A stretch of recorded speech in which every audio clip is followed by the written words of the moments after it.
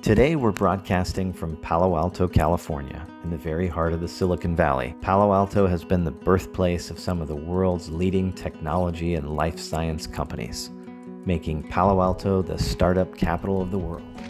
Welcome to a new edition of Ask a Silicon Valley Lawyer. I'm Louis Lehot. Today I want to talk to you about a topic that I'm particularly passionate about, and that is going global. Whether you have an enterprise SaaS product, a consumer internet product, an e-commerce platform, whether you've developed a molecule that could become a pharmaceutical product to cure one of life's diseases, your technology has global application, and so does your business, and you need advisors that can help take your business global. So what does taking your business global mean? It means setting up business in another country with a legal structure, a financial structure, intellectual property protection, employment, contractors, distributors, suppliers, manufacturing, what have you. It means entering the stream of commerce. Whether you're an American company seeking to access the European markets or you're an Asian company seeking to access the US markets, we think about the same things. How do you legally set up business responsibly and intelligently?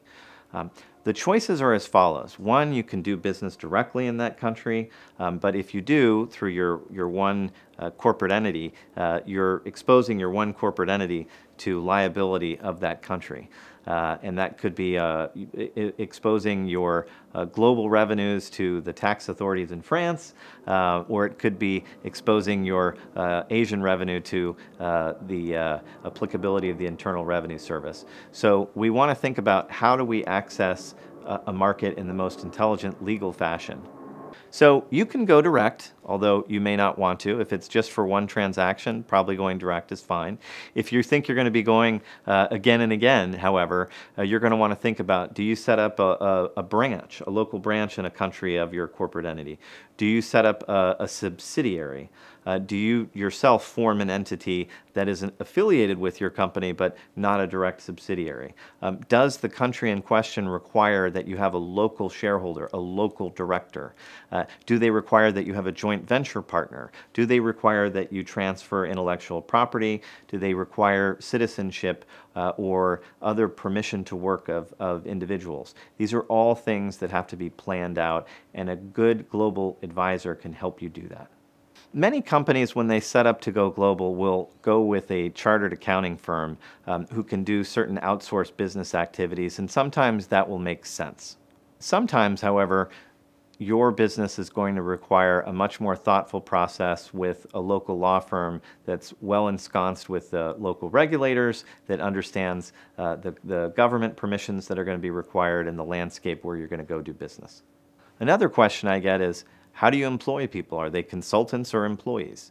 Can a branch do that, or do you have to have a corporate entity?